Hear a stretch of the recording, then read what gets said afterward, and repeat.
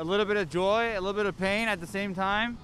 I mean, it's obviously beautiful to have snow during Christmas time, but the difficulties in which it brings with it is the challenges that we're facing right now, especially with what we're going through with the COVID situation. So the combination of the two is a little difficult to withstand, but you know, look at it.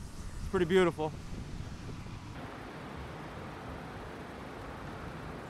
This is my first snow in the city. I moved last year, but we didn't have any snow, so I don't know. It's just like the whole city's blanketed. It's beautiful. This morning it was even more beautiful because no cars had been on the road, so it was just completely white, and it was still snowing, and it's just very magical and quiet, and it's just kind of like calmed down the city, you know.